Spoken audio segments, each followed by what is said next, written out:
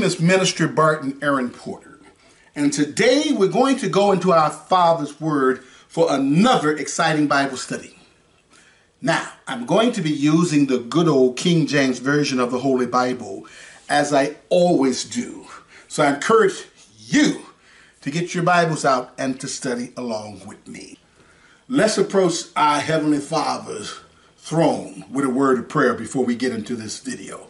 Father God, in the name of Jesus Christ, our Lord and Savior, we come with bowed heads and humble hearts, confessing our many sins, Lord, asking that you forgive us, wash us in the blood of Jesus Christ, the Lamb of God, the Savior of the world.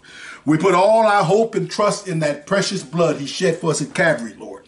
And we ask right now, Almighty God, that you fill us with your precious Holy Spirit as we go into your word, the Holy Bible. In the name of Jesus Christ, our Lord and Savior, we thank you, Almighty God, for hearing our prayer. Amen. In our last Bible study, we learned of the forerunner of Jesus Christ, his cousin John, who was referred to as John the Baptist, because the Lord used him to prepare the people to receive the Messiah. And we saw also in that chapter how Jesus came to John to be baptized, not for sin, like we have to be baptized, confessing our sins and forsaking our sins, but as a ceremonial washing, because he was about to be anointed by the Holy Spirit and then begin his ministry. So today we're going to continue our study of the great book of Matthew with the 4th chapter. Matthew chapter 4, verse 1. Then was Jesus led up of the Spirit into the wilderness to be tempted of the devil. Now notice, right after he had been baptized and the Holy Spirit came down upon him in the form of a dove, and the Father said, "This is my beloved Son, in whom I am well pleased." Then Jesus was led out into the wilderness to be tested by the devil. Verse 2 says, "And when he had fasted 40 days and 40 nights, he was afterward and hungered." That means he was hungry. So he was fasting for 40 days and 40 nights, and he was very hungry. Verse 3, "And when the tempter," that's Satan the devil, "came to him, he said, 'If thou be the Son of God, command that these stones be made bread.'" He said, if you're really the Son of God, turn those stones into a couple loaves of bread. Verse 4, "But he answered," Jesus answered and said, "It is written, man shall not live by bread alone, but by every word that proceeded out of the mouth of God." Now he's quoting from Deuteronomy chapter 8, verse 3. It is vital, brothers and sisters, that you and I study to show ourselves approved unto God, a workman, and I always add woman, that needed not to be ashamed, rightly dividing the word of truth. Not only because we learn of God, but we also learn how to do spiritual combat with the enemy of life, Satan the devil. And we're going to see as we go through this 4th chapter, every time Satan tried to get him to do something contrary to the word of God, Jesus hit him with the word of God. And so that's why it's so important that we know the word of God. And so Jesus told him, "It is written." He's talking about written in Deuteronomy chapter 8, verse 3. "Man," that's mankind, men and women, "shall not live by bread alone, but by every word that proceeded out the mouth of God." And there's nothing more important than us learning God's word, rightly dividing it, because some of the things in the Old Testament we no longer have to practice, and living accordingly. If you think you're going to just do what you jolly well please and make it into heaven, you have been deceived. Anyway, verse 5, "Then the devil taketh him up into the holy city, and setteth him on a pinnacle of the temple. That means he set him on one of the corners of the temple. Verse 6. And he saith unto him, If thou be the Son of God, cast thyself down, for it is written, He shall give his angels charge concerning thee, and in their hands they shall bear thee up, lest at any time thou dash thy foot against a stone. So Satan took it to the next level. He took Jesus into the holy city Jerusalem and put him on the corner of the temple.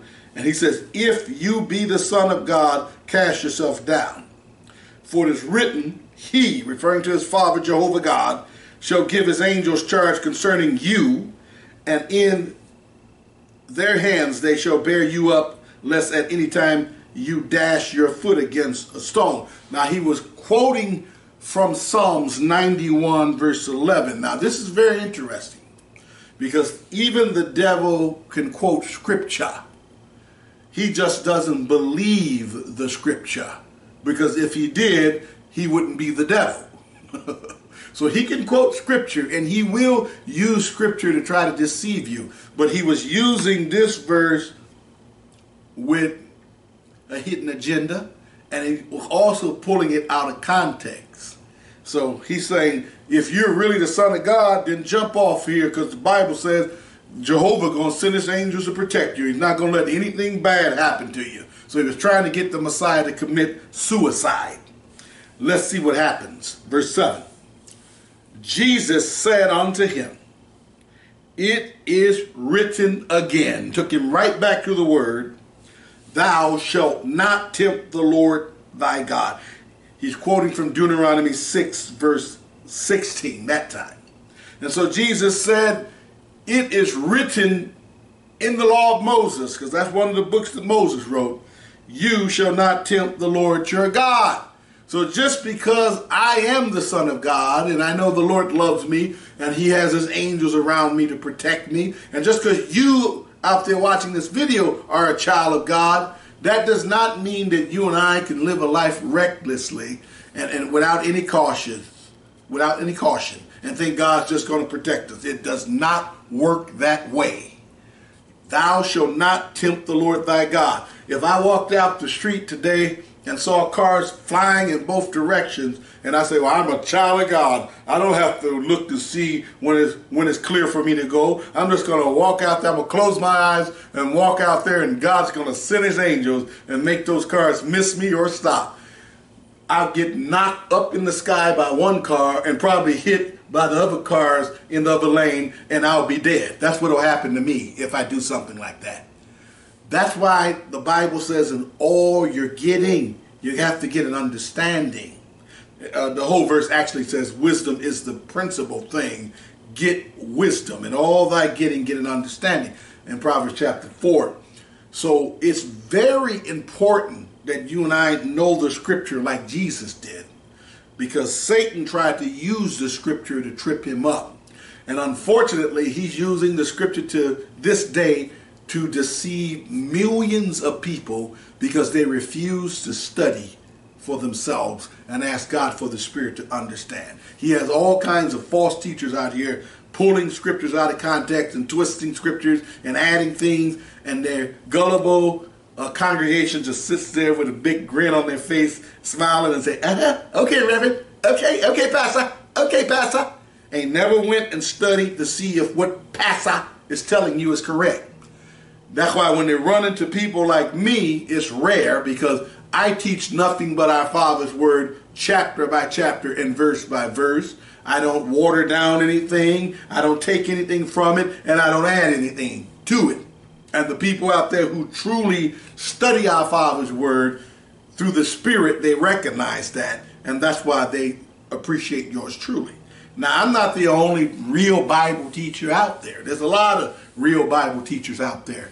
But all of us are going to tell you that you have to study for yourself. That's the only way you're going to know when you hear us preaching and teaching whether what we're preaching and teaching is correct. Okay? So Jesus, again, defeated Satan by knowing the word. He says, I'm not about to jump off of this temple because you take a verse from Psalms and misquote it.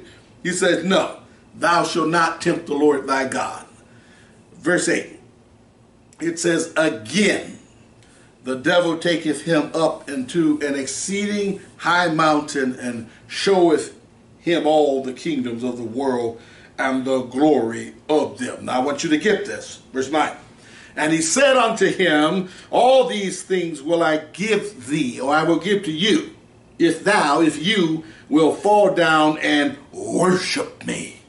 Now I don't want you to miss that, because that's what Satan wants. He wants to be worshiped as God.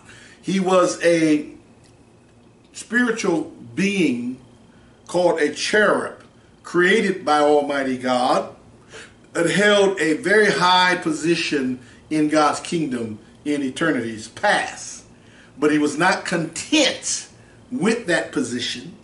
And because God had gave him so much wisdom and beauty, he got beside himself and he rebelled against Almighty God and was able to deceive a third of God's angels into joining him in that rebellion. And that's how the world came to be in this chaotic state it's in now. Right now, we are in the middle of a battle between God and the devil, good and evil, okay?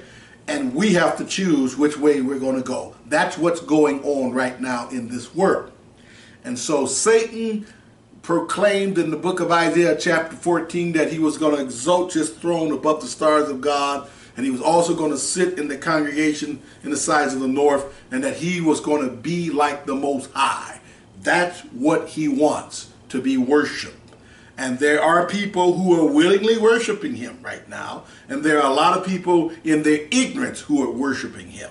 Because when you reject God, there is no neutral ground. No neutral ground. It's either you're with God or you're with the devil. The Satanic Bible has one commandment: do as thou wilt shall be the whole of the law. In other words, do what you want to do, just as long as you don't do what God says do. So you don't have to be an outright worshiper of the devil. If you think that you're here to live as you jolly well please, Satan got you. Okay? You belong to him. And so that's what he wants. So he shows Jesus all the kingdoms of the world, and he says, if you bow down to me and worship me, I'll give them to you.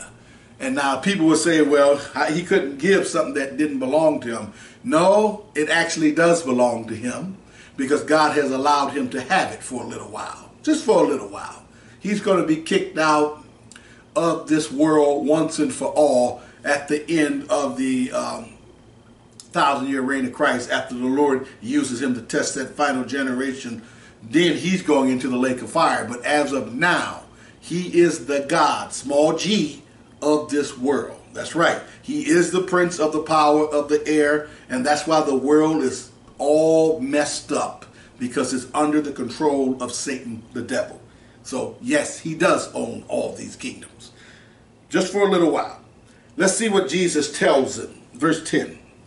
Then saith Jesus unto him, get thee hence. In other words, get out of here. Beat it. Scram. That's what he told him. Get out of my face. He says, get thee hence, Satan, for it is written. Took him back to the word again. Thou shalt worship the Lord thy God, and him only shalt thou serve. And that's a quote from Deuteronomy chapter 6, verse 13. He says, man, you better get out of my face. It is written that you shall worship the Lord your God, and him only shall you serve. So even though Satan has rebelled against God, God is still his God, because God the one who made him. So he said, no. Worship goes only to the Father, the Son, and the Holy Spirit. Period. Okay? And that comes from knowing the Word. So when the enemy attacks you and I with different thoughts and ideals, if you know the Bible, you can do just like Jesus did. No, I'm not going to do that, because it is written. You know, you'll know what the Bible says. It is written. It is written. So that's why it's vital that you know the Word of God. Verse 11, then the devil leaveth him, and behold, angels came and ministered unto him. So after he fell on 3 occasions, he left. That's important, because when the enemy tempts us, if we stand firmly on God's truth and resist him with the word, he'll go away for a while. He'll be back, but he'll leave you alone for a while. He'll go bother somebody that he can deceive. But notice after he left, the angels came and ministered unto Jesus. So the angels came and gave him some food and water, because he had been fasting for 40 days. And they probably said, good job, Lord. Keep it up. You know, a little encouragement. And that's how God does with his children. He loves us. He has promised that he will never leave us nor forsake us. That's why we can boldly say, the Lord is my helper. I shall not fear what man shall do unto me. All right. Verse 12. Now when Jesus had heard that John was cast into prison, he departed into Galilee. Now this is important. Jesus knew that John had been locked up, so he went to Galilee. John's ministry was just to get the people ready for the Messiah, to prepare their hearts to receive him. But after that, he had to decrease and the Lord had to increase. The Bible tells us that in the book of John. So it's very important that you understand that the Lord has something for you and I to do. And when he shows you what that is, that's what you do, okay? Until he says your work is done. That's why I teach our Father's Word chapter by chapter and verse by verse. This is what he has called me to do. This is what he has gifted me to do. And as long as I'm able, this is what I'm going to do. You will never see Minister Porter trying to become something that God didn't tell me to do. And you got a lot of people trying to do things that the Lord did not tell them to do. That's why you got so many bad teachers on the internet and in the world, because God did not call and gift everybody to be a teacher. There are several different types of spiritual gifts. And so you do only what God has gifted you to do and what he's called you to do until your work is done. Okay? I want you to get that. So it was time for John to tag out and Jesus to tag in. So he heard he was in prison. It didn't say he went and got him out of prison. No, that's what was supposed to happen. And not only was he supposed to go to prison, he was supposed to die the way he died. He was beheaded. Herod had his head chopped off. Now, some people might think that's a terrible way to go out and that's a horrible way to repay a mighty man of God. But when you mature in the word, you're going to realize that it's just the opposite. To die for Jesus is the greatest honor that any Christian could ever hope for. Because if you die for the Lord, you are guaranteed heaven. There is no ifs, ands, and buts about it. The Lord said, whosoever try to save their life shall lose their life. But whosoever shall lose their life for his sake in the gospel shall save their life. So we need to learn that and get that in our hearts, because we're living in the last days. Right now, they are pushing for a one world government, riding on the back of this so-called virus, this so-called deadly virus that we're all supposed to be afraid of, a virus so weak that you have a 99.90-something% a chance of surviving. So they're using that to take away our freedoms and our liberties, and things are just going to get worse and worse and worse. We are headed for the Great Tribulation. And a lot of us are going to become martyrs. A lot of us are going to suffer, and we're going to be tortured, and we're going to be put to death. That is the reality of what's coming. And if you are not rooted and grounded in God's truth, you're not going to make it. So, verse 13 says, and leaving Nazareth, he came and dwelt in Capernaum, which is upon the seacoast in the borders of Zebulun and Naphtali. So it was prophesied that he would go into this area before he was even born. That's one of the acid tests of the word, that how we know this Bible is inspired by God, because the things that were predicted before they were fulfilled. All right? And it tells us why he went there. Verse 14, that it might be fulfilled, which was spoken by Isaiah, which is Isaiah, the prophet, saying, verse 15, the land of Zebulun and the land of Naphtali by the way of the sea, beyond Jordan, Galilee of the Gentiles. This is a quote from Isaiah chapter 9, verse 1. Verse 16. He says, the people which sat in darkness saw great light, and to them which sat in the region and shadow of death, light is sprung up. So it was prophesied that Jesus would go into the land of Zebulun and Naphtali after John was in prison, and everywhere he went, he was continuing the work that John started. He was telling people to repent, for the kingdom of heaven was at hand. Verse 17, it says, from that time Jesus began to preach and to say, repent, for the kingdom of heaven is at hand. What exactly does that mean? To repent means to have a change of heart, your mind, and a change of the way you're living your life. In other words, to turn back wholeheartedly to God and commit your life to God. And then he says, repent, for the kingdom of heaven is at hand. What does he mean by that? In other words, that government that the Lord spoke of, that he's going to establish in the last days, that's going to take control of this whole earth, is coming, and Jesus is going to be the king of it. That's what it means. And these people understood exactly what he meant when he said that, and they want to be citizens in that kingdom. So that's why a lot of them repented and turned back to the living God. Now I felt led by the Holy Spirit to digress. In Daniel chapter 2, verse 44, the Bible says, and in the days of these kings, that's the 10 kings that will be reigning along with the Antichrist in the last days. And in the days of these kings shall the God of heaven set up a kingdom. That's the kingdom of heaven that Christ was telling them to repent, because it was at hand.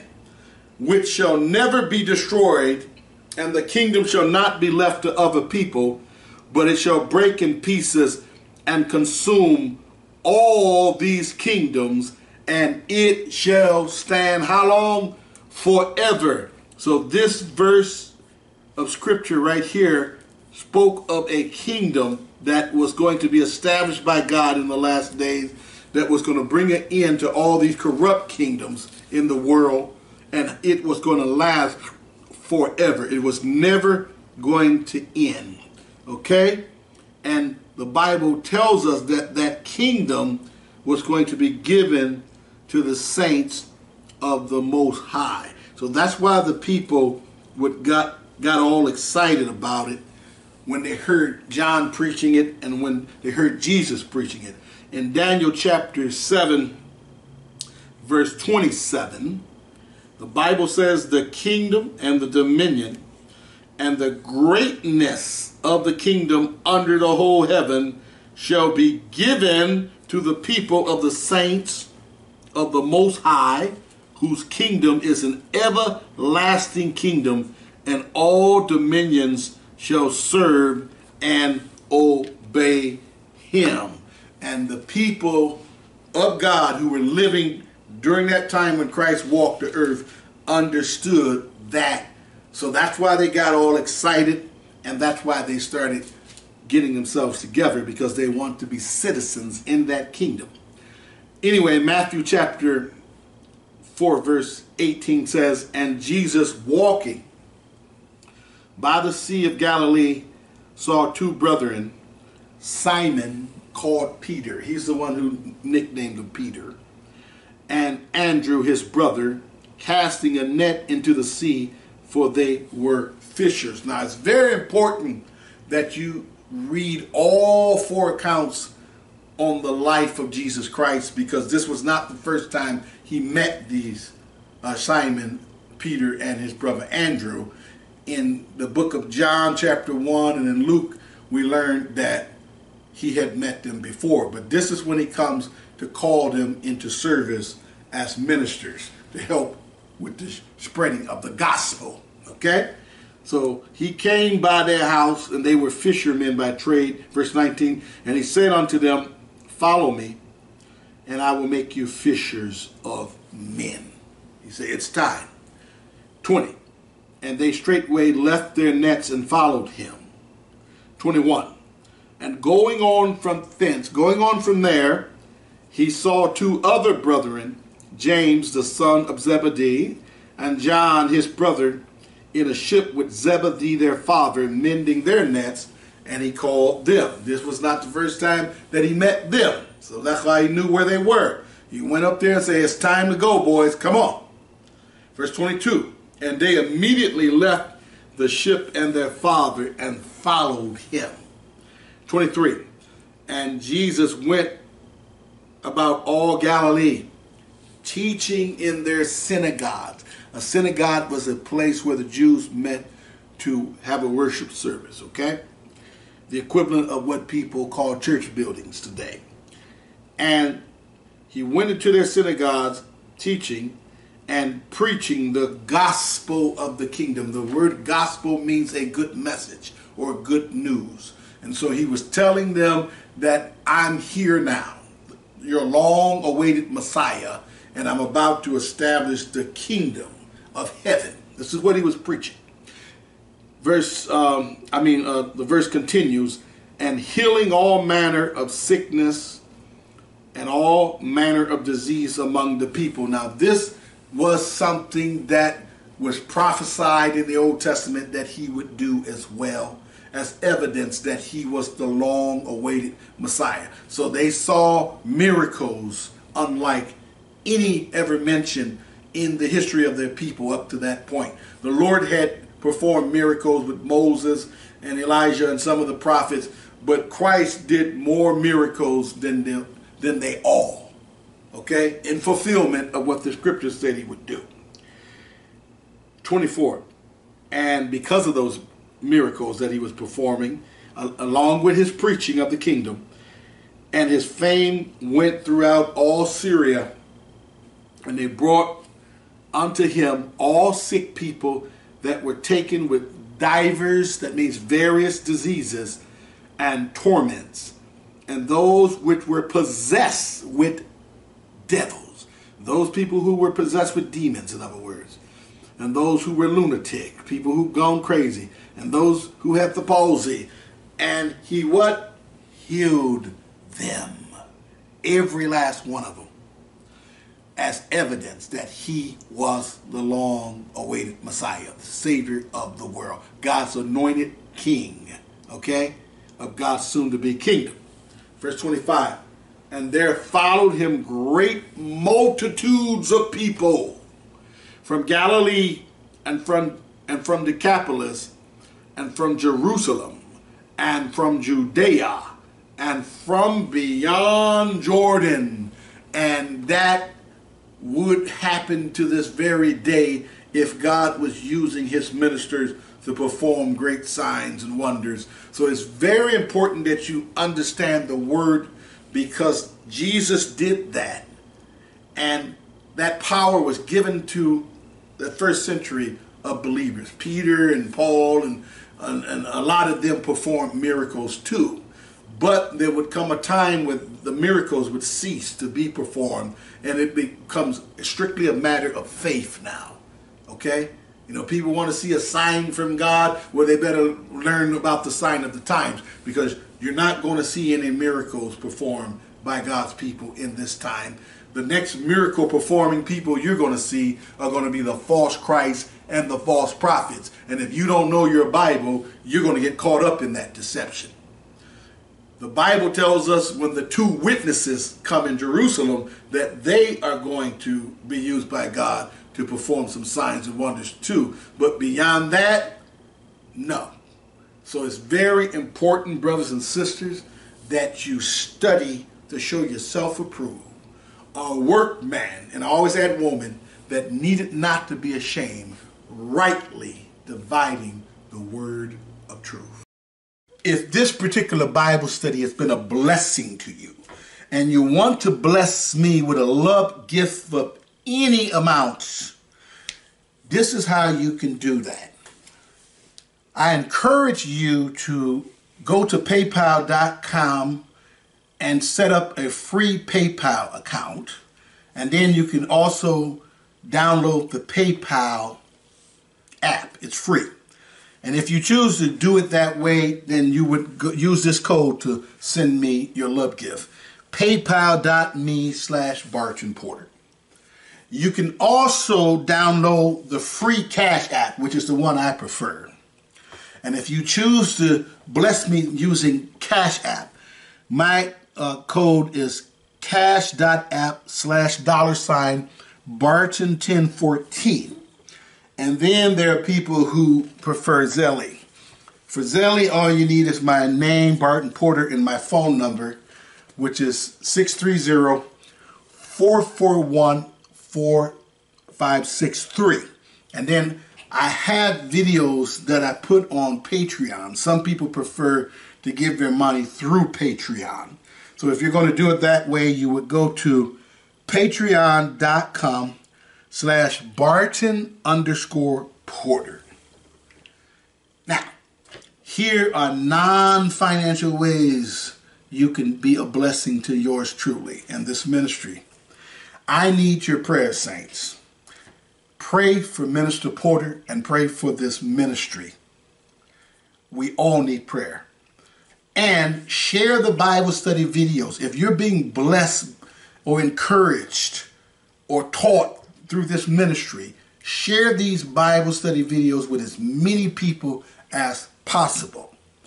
And if you have any Bible questions or prayer requests, you can call me at 630-441-4563. I live in Illinois, so I'm in the Central Time Zone. Be reasonable about the times you call. Just don't call me late at night. And if you don't have a phone, you can email me your Bible questions or prayer requests or whatever you want to send me. You know, if you just want to share a testimony or share some experience, send it to bartonaaronporter@gmail.com. Now, these last few things are of the utmost importance, saints. I need your support. I need you to subscribe to my YouTube channel. If you're being blessed through this ministry, take the time to hit the subscribe button. It does not cost you a penny. And underneath the video also, after you hit the subscription button, there's a little bell icon. Click on that bell icon. That bell is the notification icon. I release Bible study videos every Monday, Wednesday, and Friday. Every time a video is released, you will get a notification. It will let you know a new video is available. And underneath the video, there's two thumbs, one up, one down. If you like my video, if you like the content, please take the time to hit that thumbs up button. Very important. These are non-financial ways you can help this ministry. And I need your support, saints. So please do that. And last but not least, it just came to my mind. If you really were blessed by a Bible study video, take the time to put something in the comment section. It encourages me to know that my preaching and teaching isn't in vain, and God can use that to encourage somebody else to actually watch the video and see what the Bible has to say about a particular thing. So take the time to put something in the comment section. Now, in closing, these shirts that you see me wear all the time are my own designs. I have an online t-shirt store. And I just recently purchased the domain name. It's godware.store. So please go to godware.store. Check out the t-shirts, the hoodies, the women tees, the cups. If you see something you like, buy it, because you're getting something that you can use to share the gospel of Jesus Christ everywhere you go. And you're also blessing this ministry as well. So, until next time, This is Minister Barton Aaron Porter saying, may the good Lord continue to bless you and keep you all the days of your life. God bless you and goodbye.